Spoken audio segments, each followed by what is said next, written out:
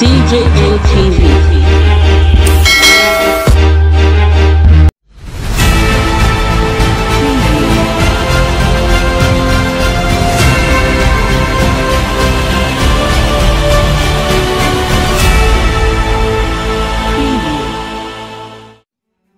Hi guys, welcome to TGM TV Daily News Update, your one-stop channel for everything news and gist happening all over the world. We're very excited to have you here with us in this particular video.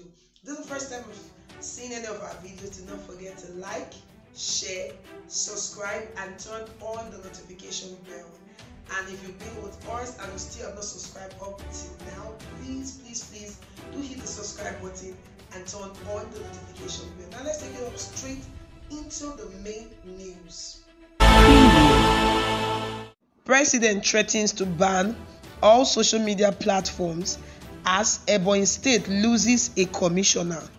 President Muhammadu Buhari has threatened to suspend all social media platforms that allowed their apps to be used for the propagation of the division of Nigeria.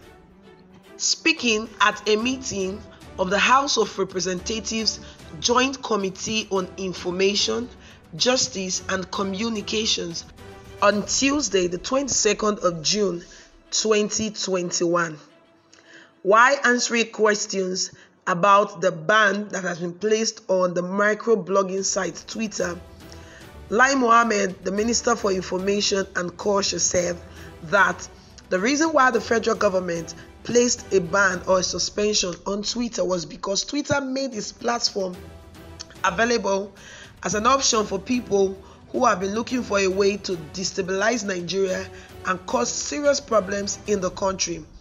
And they said that before they will lift up the suspension on Twitter, that Twitter has to be registered first in the country before it can be fully allowed to continue.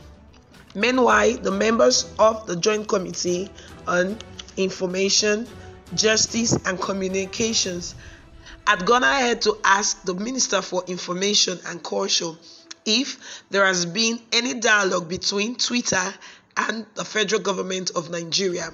But the minister said Nigeria has tried to reach out to the operators of Twitter, but of course they've scorned the country and has refused to have any discussion with them.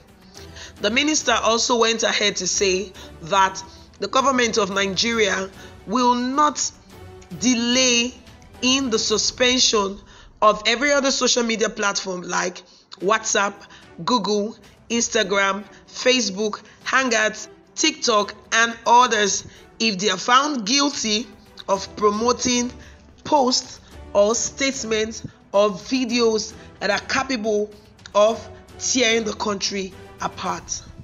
The minister also went ahead to complain that although Nigerians are the largest number of persons using Twitter in Africa, Twitter did not deem it fit to place their office in Nigeria as a form of investment, but rather they took their office to Ghana whilst their target market is in Nigeria. They said that is highly condemnable, and as a matter of fact, Twitter will have to register in Nigeria and be regulated like every other news channel. Meanwhile, an ECOWAS Court of Justice in Abuja has ruled restraining the punishment of Nigerians who are still using the suspended social media platform Twitter by the federal government. The ECOWAS Court of Justice ruled that there is a restraint on the government of President Muhammadu Buhari and its agent from unlawfully imposing sanctions or doing anything whatsoever to harass, intimidate, arrest, or prosecute Twitter or any other social media service provider, media houses, radio and television broadcast stations all over the country.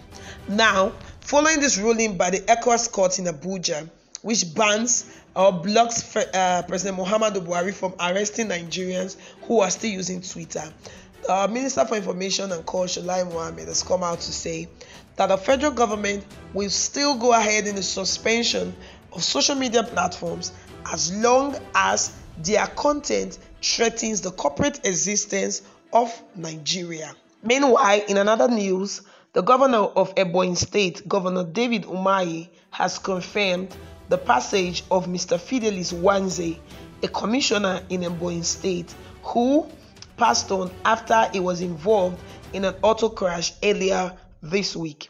Governor Umahi has gone ahead to describe Mr. Wanze Fidelis as one of the pioneers of the structural development of Ebonyi State. He has described him as a friend and a brother. Following the passage of Mr. Wanze Fidelis, the governor of Ebonyi State has ordered that all flags in Ebonyi State should fly at half-mast on Wednesday, the 23rd of June 2021. The governor has also enjoined all government officials of Ebonyi State to proceed on a fast seeking the face of God to intervene in the affairs of Ebonyi State. He said that the Christian Association of Nigeria is charged to organize prayers to break the fast by 4 p.m. at the Christian Economical Center every day beginning from Wednesday 23rd of June to Saturday 26th of June 2021. And he has pleaded that all government officials should please join in the activities, and has said that they should also pray that the soul of Mr. Wanze Fidelis will rest in peace.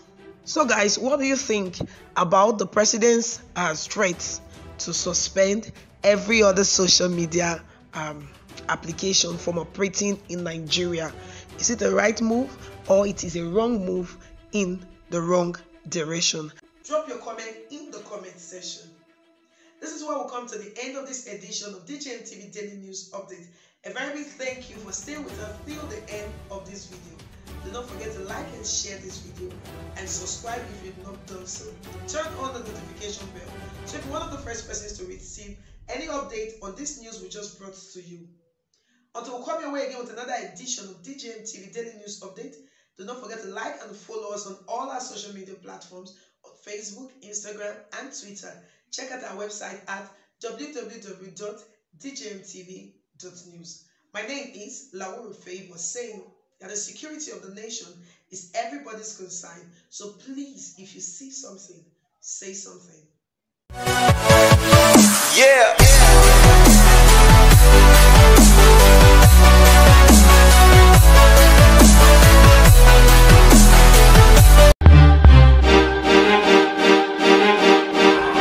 DJM TV.